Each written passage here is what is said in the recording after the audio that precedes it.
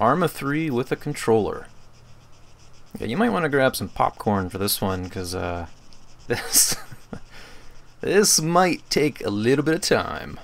This profile is pretty much the this is the culmination of everything that I have ever learned in Xpadder.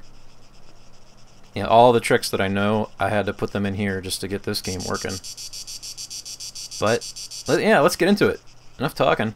So okay, we got basic movement. Forward on the stick. Normal run, all the way forward. Sprint. That is... Oh, let me show you. That's... So we go over to jog sprint. In the advanced, click on advanced. You can see I have normal forward. 99% more on the stick is W plus shift for sprint. Tap bumper changes your view. Hold bumper is free look. Hold that in, look around. Left bumper is always going to be my modifier. You can see when I hold that in, that goes to actions. And pretty much everything up there changes. So we'll go over that in a little bit. The right stick click is for your stance. Tap it to go down to a crouch. Tap again to go up. Hold it like mid-hold, not a long hold. That'll be prone. Now hold it down continuously. That's stance adjust. You know, so you can go pretty much all over the goddamn place. Oh, that's so cool looking. My favorite is the old butt crawl. But yeah, that's holding in for stance adjustment. Okay, let's go back to first person. So speaking of stance, we have the lean. Lean is going to be on the modifier. I hold in the modifier and then that's left or right on the stick. A lean. Now go all the way and then you're walking. So you can check around corners. Trigger. Left trigger is zoom in, tap left trigger to go ADS, aim down sights. Now to change my scope mode, tap the trigger while holding in that stance modifier, which is just bound to left control. So I click that and I can go through my different scope optics. Right on the D-pad, we'll be changing my fire mode. You can see up there in the corner between auto, single. Hold right on the D-pad. That is changing my throwable. You can see green light, grenade, white smoke. Now to throw that, I will hold left stick click. Tap on the left stick, that's gonna change my combat stance. Weapon down. So I tap it to go back up, hold it, throw. And that's following, a lot of this is actually following my DayZ approach. I'm trying to keep it as context sensitive as I can, where things seem to make sense. So yeah, tap it, weapon down, weapon up, hold it, throwable, left stick click. So throws, weapon up, stance, adjustments on there. Left on the D-pad. Night vision, I'm blind! Hold it will be, actually, I don't have binoculars. Well, I can show you that. I tap B, or it doesn't matter what controller you use, anything mapped into Xpadder is going to work. Tap B for the inventory. Grab the binoculars, put them up there. So left on the D-pad is night vision, hold it for binoculars. So that is a tap and a hold. Tap and a hold you go into advanced, you can see how it's mapped out. It's going to be a tap for night vision, hold it will be binoculars or rangefinder, you know, like whatever was mapped to the B. You can adjust the times.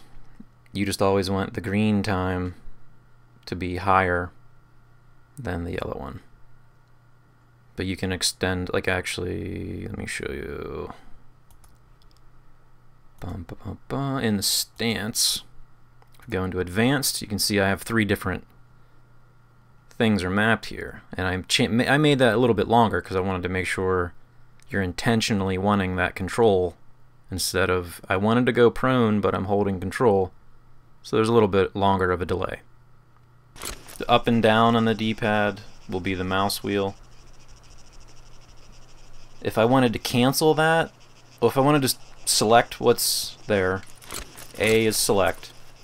But if I wanted to put that interactive menu away, I hold A, and that cancels it. X or square will be reload. Tap it to reload. Hold it will be a switch quick to your sidearm.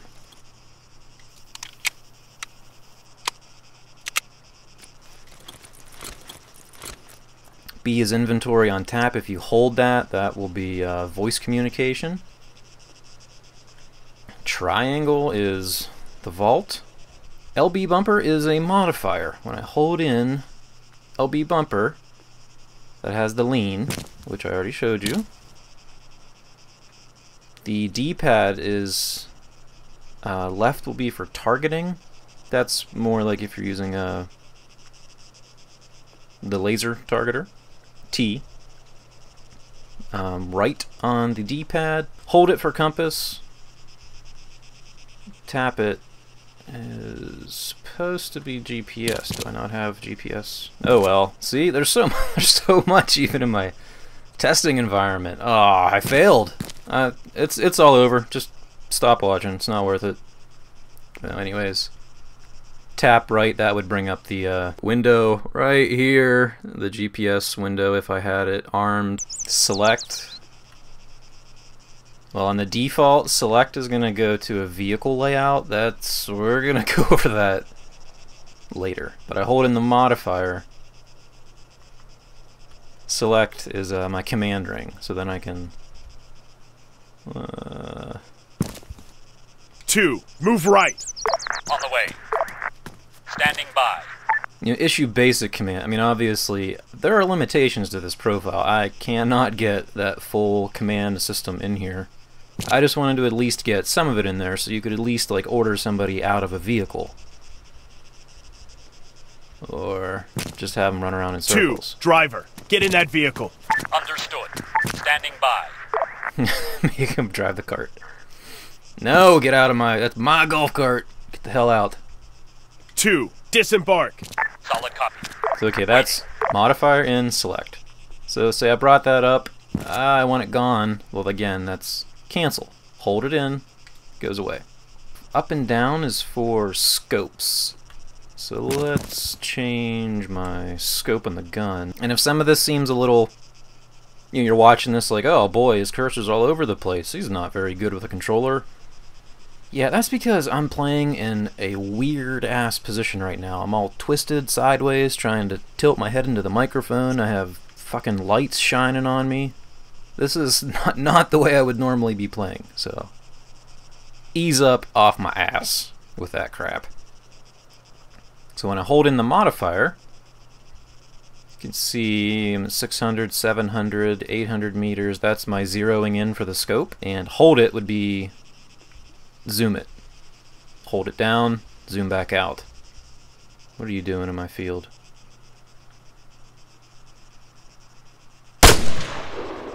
Oh, you lucky son of a bitch.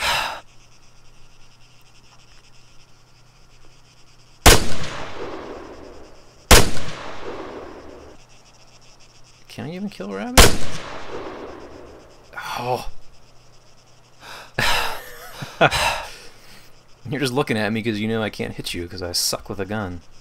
I'm just not very good with sniper rifles yet. I'm not very good with much in this game. This game is fantastic at making you feel incompetent. I've noticed that. So okay, we have, what else is in here? In the modifier that we need to go over. Objective on the start. Oh, and on the default, you know, pause, hold it, it's going to bring up your map. Hold it again to close the map. Okay, so if you wanted to dive or surface, hold in the modifier.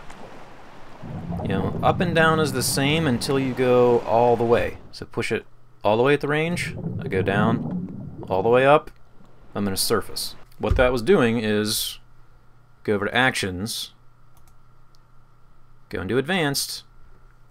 You can see I still have mouse cursor, mouse direction up is still looking, and then past 90% it's X to surface. Hold in the modifier, click the right stick,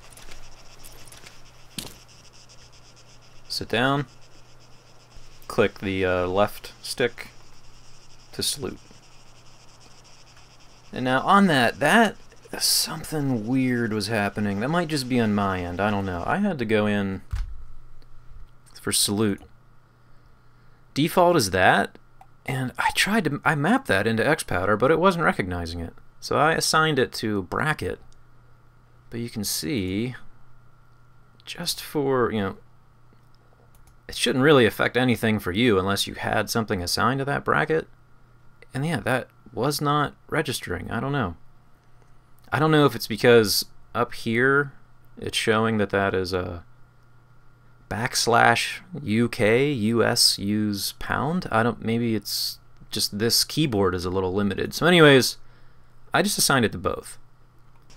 I think I need a break, so I will be back and I'm going to show you the vehicle stuff. Huh. Boy, that was a long break. It's nighttime. Okay. Let's go over vehicles. Whew, this is exhausting. So much. Vehicles. I'm gonna go into as driver. I want my golf cart. So for vehicles, the main, see, that is bullshit. I'm not gonna push up on the stick for gas. No way. I want triggers for gas, but right now they're not gonna do that. So click select. See up in the Xpadder window, that takes me into vehicle set. Now that is going to stay locked in, so when you get out of a vehicle you need to click select again. You will be stuck. I can show you, like, I get out here, I'm still in that vehicle set and the controls are all freaking crazy. Like, trigger is run.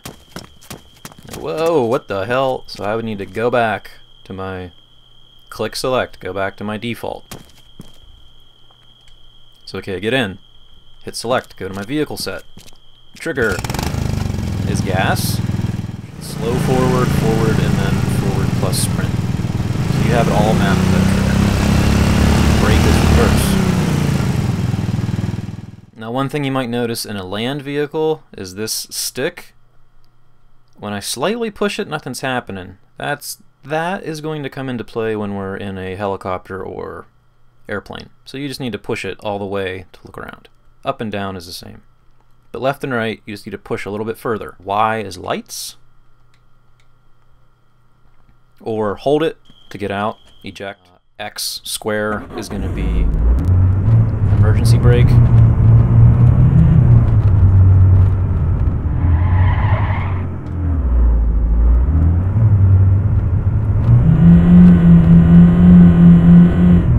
Left trigger is brake, and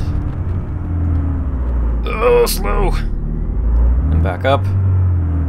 Right stick, click is the horn,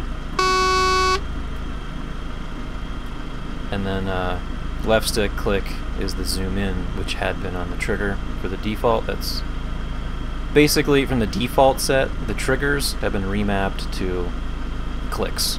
So I could have the triggers be gas and brake, which, as far as the game is concerned, is forward and backwards. So that, you know, hopefully that makes sense. This is where the bumpers come into play. Tap it, it's still your view. Hold it It's going to start the engine. Let me wait for that to rev up. Okay, now hold the bumper to raise elevation.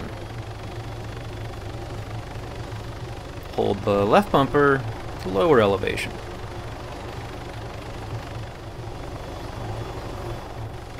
And then this is also where the lean comes in on that stick. Ooh, look at that. Rotate left and right, and then I hold in the stick. That would be the look. And then the left stick is all the basic movements. You know, you don't have to use the triggers. That's really just for land vehicles, because I wanted the gas and brake on the triggers. X, or square on the PlayStation controller, will be auto hover. So you zoom in, and fire. Fire mode is still the D-pad.